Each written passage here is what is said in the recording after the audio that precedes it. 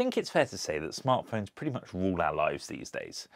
Whether it's staying in touch with friends and family, or indeed accessing our bank accounts or getting in touch with vital services, mobile phones are pretty much the way to do the majority of these things. Now, for those of us that have grown up using smartphones and other technologies such as computers, that's pretty much second nature. And even for those whom smartphones and computers, etc., came in a little later in life, have also had loads of time to adapt and are probably pretty happy using the latest iPhone. But for a slightly older demographic, smartphones might be something they're having to adapt to rather than wanting to adapt to or wanting to use. And that's where the product that we're reviewing today comes in, the Doro 8100. This is a smartphone that Doro says is pretty much created for seniors, people who are a little older who may not be that used to smartphones and smart devices. Now, if you look at it at first glance, this looks like a pretty standard smartphone these days. A 6-inch screen, slightly over HD display. You know, you've even got 3 cameras on the back. But there is a difference here. The difference is that there are some physical features and some software features that make this friendlier to use, easier to use, and more accessible as a result. Let's start off with the physical features. Well, firstly, we have this dock, USB-C charging dock, that the phone is really easy to place into and charge. As long as the dock is connected to power, you can charge this device without worrying, because as long as it's in the dock, you'll know it's charging. Equally, the phone can also be charged by USB-C. That's great. The front, as said, nice large screen, easy to use, but on the back with 3 cameras, quite cool. More importantly, we have the Response by Doro button. This is pretty much Doro's USP. The button on the back, when pressed for a couple of seconds, will activate an alarm, 5 seconds, and it will then call a specific set of contacts that have been set up in the Response by Doro app and / Doro Assistance app, and it will ensure that the person who has this phone, who activates that alarm, gets through to someone who can provide aid to them that isn't necessarily the emergency services. It's a really cool feature, and it's something actually I have personal experience of, because our relatives also had a phone like this. It wasn't a smartphone, it was a feature phone from Doro though, that had that exact feature. Very cool, very effective, it does work. Next off, we have the loudspeaker, and we have the microphone. I think the microphone is fairly sensitive, which is good. You sound really clear, and the loudspeaker is really loud. There's even a feature whereby you can press a button to increase the volume dramatically, so if you can't hear someone, you can hear someone really well. It's very, very good. It's a great feature. Lastly, the phone's IP54 rated, which means it's dust and water resistant, and I feel like the body's fairly rugged too. It could take a knock or two and I think it would work just fine. So I think together that pretty much provides you with the core physical features that this phone has. Now at this stage, I haven't mentioned the cost, and I think the cost is something important because it actually only costs £200, which I think for a smartphone is pretty affordable anyway, but for smart tech that's aimed at a specific audience, regardless of what that audience is, I think that's extremely affordable. So it's nice that Doro has really made the 8100 smartphone an affordable phone. It's definitely a good thing. The most important thing though about this phone is undoubtedly the software. The software is where the accessibility really comes in. And it's very much an action-based interface that they've created, which guides the user through the steps to do and achieve what they want to achieve. Now that might sound a bit fluffy, but actually it does work. And I'm going to walk you through some of the things this phone can do so you can see for yourself how that might work. Firstly, the only real changes I've made to this home screen is I've added the 3 BBC apps at the top. The rest of this is pretty much how it was, I think, when I received and set up the phone. The setup process is really key, by the way. I know I can't demonstrate it because I've already gone through it, but it is something I would recommend that the person that is to use this phone on a regular basis goes through with you or by themselves, as it's a really good way of getting to grips of how this phone functions and is therefore a really useful thing to go through. Now, as I said, it's a very action-based operating system, and the key icons here are the ones perhaps, if you're an Android user, you might not recognize. It's the camera, the help, the add, the set, and then the call, view, send, and search apps. Those applications have certainly been customized by Doro, and they're the ones that you're really going to notice that custom touch on. Let's start off with call.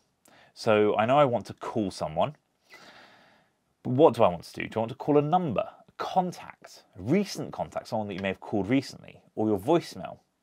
It guides you through what you want to do. So you say, okay, I want to call a number. You click a number and it will open the phone's call app, but it's taking you directly to it. There's no middle steps. It's very direct. Conversely, if I chose to call a recent contact, it'll take me to my recent called list. I can see who I've called recently. Next we have view, and I think view is really specific because you might think, well, view what? Messages? Okay, messages are here, but also how about your emails, your call history, your pictures and videos, your contacts? Despite the fact we had contacts in call, it's been replicated across to view as well. And I think that's important. I think that's what I really like about this operating system, is it guides the user and there is no right or wrong way of achieving what you want to achieve. If you think, oh, I want to view my contacts so I can make a call, you can absolutely do that. And the app makes up for the sort of thought process that you might have. It'll help you bridge those steps. And I think that gives people more independence because they don't have to remember a specific way of doing something. They can follow their logic rather than the logic that's forced upon them. I think that's really, really clever. Equally, you might want to view your location so you can share it with someone else, or your other apps. Even though your app's on the home screen, they're just a swipe away, the phone will take you to your applications if you want to. Equally, you can look at your phone information as well, such as storage, etc. The point is, whether you want to look at your messages, where they've also integrated other apps, so as you download other apps, it will categorize them and add them here. WhatsApp wasn't on here by default. I added that, and then it added itself to this list. Or whether you want to view your, let's say, Notes app, it'll take you directly to these places. The point is, it's all very simple. The Send app follows that again. Maybe you want to send a message, you want to send an email, or you want to send a picture, or again, your location. Last but not least out of these core apps is search. And again, what do you want to do? You want to search for something on the internet. You want to search for directions. You want to get somewhere. Search around you. Both of those apps will take you to the Google Maps app. But more importantly, it doesn't matter what you want. It'll help to guide you to get there. We also have something like add, which I think is very clever. You want to add a contact or a note or an alarm, a timer, an event, an application. The phone will help to guide you to do those things. But what if you want to set an alarm? Well, equally, it's there again. You can add an alarm or you can set it. I realize this may sound really basic, but I think that giving people the choice to do things how they want to do it is a lot more likely to give them more independence than if you're forcing them to follow a specific way. And I like what Doro has done there. Lastly, I really want to highlight the Help app. The Help app is specifically designed to guide the user through using the phone on a regular basis. The tutorials will help you in the initial setup, but equally, if you want help around how to use it, they've even integrated TeamViewer. So if you click the remote help, then you'll be able to connect to a relative via TeamViewer who can view your phone and make those changes for you. This phone software is very much focused around independence and making the phone easy to use. At the moment, I have the font size set fairly small, but you can make it a lot larger and therefore make it even easier to use. They've even simplified the camera app. And in terms of the camera app, you can choose between video and photo, really specifics, but you also have those custom more modes such as macro modes that are behind that view, but you don't have to use them. At this point, I'd be remiss not to mention the cameras. You need to take in context, this is a £200 smartphone, so the cameras are a little bit lacking, if I'm honest. They don't look amazing, but they're more than enough to share snaps with family. They're enough to take some quick memory photographs without any problems, and the photos look fine. It just isn't quite what you're used to if you're coming from a £1,000 iPhone, but equally that's 5 times the cost, and I wouldn't necessarily say that it's 5 times worse. Of course, this phone is a full Android smartphone, so at the end of the day you can download any other apps, and I think that is important because it means that you can add your banking app. You can add the app that you use for local transit. At the end of the day, you're not limited completely to what Doro is prescribing. Instead, what Doro provides makes using the phone easier, and you can stick to those if you want to, but equally the whole world of the Google Play Store is at your fingertips. The Doro Response app I just thought I'd mention as well. I know I mentioned how it works earlier, but I thought I would demonstrate this. So if I take my iPhone out of my pocket, my phone is now on silent mode and face down. In theory, this phone should not ring. But if I now hold down the button on the back of this phone, which then will start a countdown on the actual phone here, you get an audible alarm. Takes 5 seconds, and now it's sent the alert out. You can actually hear my watch there, which vibrated, which was also on silent. And if I open up my phone and I see I have a critical alarm, which is why my watch or my phone would go off regardless of whether it's on silent or not, I can open it up and it says, there's an alert that's been received. It's recorded the location from the phone and sent it to me, so I know exactly where I am. Forgive me, I'm not going to show you that because I don't think you need that information. But if I click accept on my iPhone, it will then call the phone that has sent the alert.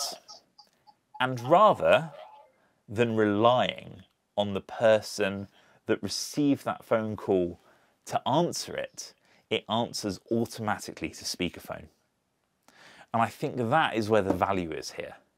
It is the fact that this phone is designed for people who might be more vulnerable, and it ensures that they can receive help in the easiest way possible.